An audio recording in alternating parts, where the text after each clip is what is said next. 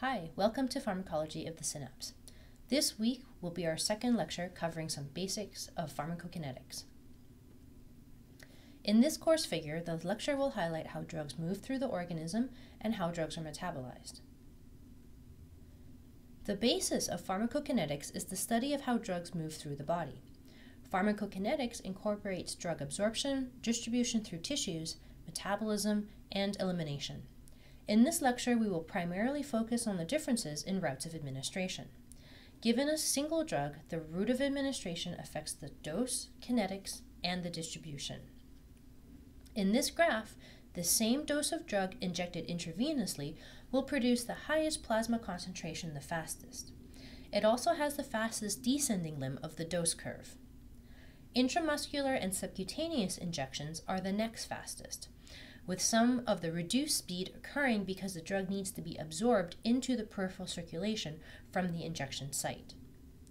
Notably, the oral route, such as taking oral medications, is the most common and ideal route of administration for drugs on the market. In animal research, the intraperitoneal route is the most commonly used, also called IP.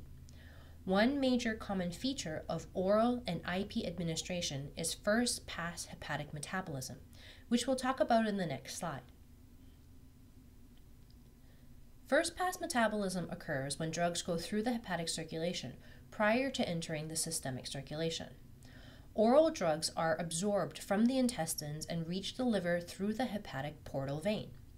The liver then breaks down the drug using many different types of enzymes. The drug and its metabolites then enter the systemic circulation. If the target organ or system is not the liver or intestines, if the target organ is the heart, for example, then the heart will see a lower concentration of drug than if the drug was injected directly into the systemic circulation. For example, an intravenous, intramuscular, or subcutaneous injection of drug would have avoided first-pass metabolism. The impact of first-pass hepatic metabolism on drugs affects the drug's bioavailability. For example, only 30% of nicotine survives first-pass metabolism into the systemic circulation. Thus, the bioavailability of nicotine is 30%.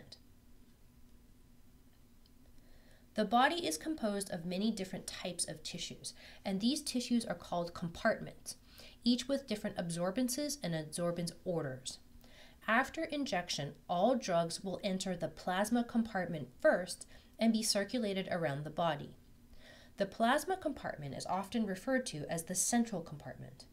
From there, drugs will enter different compartments such as muscle and fat. Once drugs get into the muscle or fat compartments, they must exit back out into the plasma compartment before they are metabolized and eliminated. The fat compartment can act as a drug reservoir because it has poor circulation penetration. Drugs enter the fat compartment slowly, but also exit slowly. The blood-brain barrier is an additional barrier that drugs have to cross to get into the brain. Psychoactive drugs need to be transported across the blood-brain barrier to have an effect. An important concept in pharmacokinetics is the therapeutic window.